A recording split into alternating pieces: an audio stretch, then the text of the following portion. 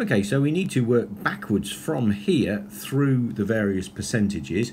90% is the same as 9/10. So basically 90% of 1,000 is 9/10 of 1,000, and 80% of that, well, 80% is the same as 8/10, and 70% of that is the same as 7/10, and 60% of that is the same as 6/10, and 50% of that is the same as 5/10. Let's move up here.